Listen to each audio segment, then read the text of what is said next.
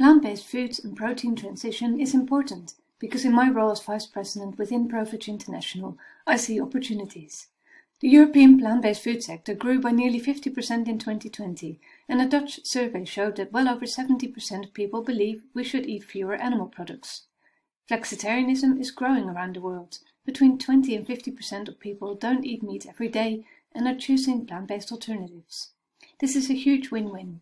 People eating healthier and plant-based foods, and sustainable businesses are thriving, innovating, and producing tasty, affordable, and exciting plant-based products. We're currently experiencing the 6th mass extinction of species and biodiversity loss.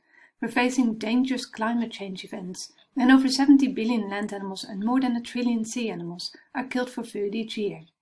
Animal agriculture is responsible for 20% of global greenhouse gas emissions, and if we allow current consumption patterns to continue, we would be using up nearly the entire carbon budget left to stay within the 2-degree limit within the next 80 years. This is not sustainable. We must eat more plants, which also will be beneficial to public health.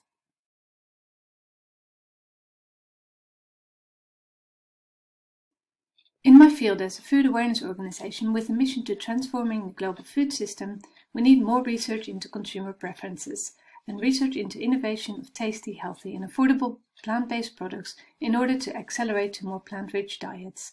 People are interested in dairy alternatives, including cheese, yogurt, cream, ice cream and baked goods. We also need fantastic chicken and fish substitutes. We need funding to increase plant-based and fermented food products at scale, as well as increasing efficiency along the supply chain so that products become affordable.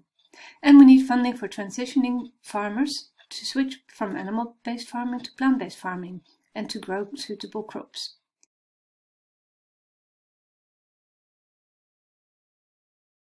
The European Commission can be supportive through increasing budgets for plant-based, fermented and cultured foods.